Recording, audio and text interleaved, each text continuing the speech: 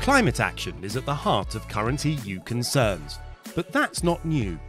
European countries started acting in the 70s.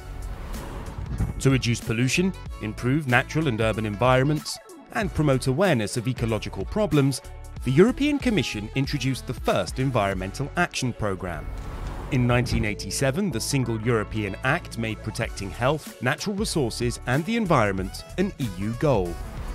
Next came the European Environment Agency in 1990. It informs people about and helps monitor environmental action in the EU. Environmental issues became a fully integrated EU policy area with the Maastricht Treaty in 1993. It also strengthened the European Parliament's role in developing environment policy. But this was not enough to tackle climate change. In 1999, the Amsterdam Treaty made sustainable development a key objective. It became obligatory to integrate environmental protection into all EU policies, like agriculture, transport, or regional policy. So far, so good.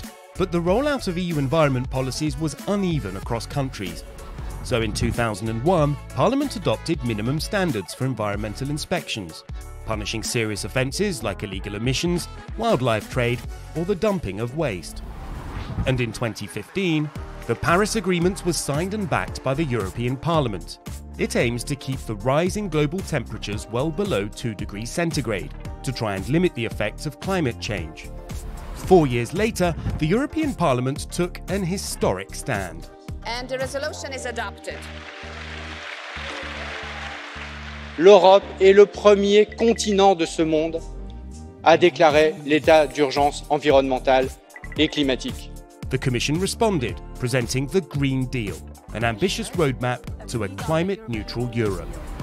In 2020, the EU proposed a European climate law, setting in stone the goal to reduce greenhouse gases 55% by 2030, and the European climate law is indeed the cornerstone of the European Green Deal, as it enshrines into legislation the Union's objective to reach net zero greenhouse gas emissions by 2050 at the latest.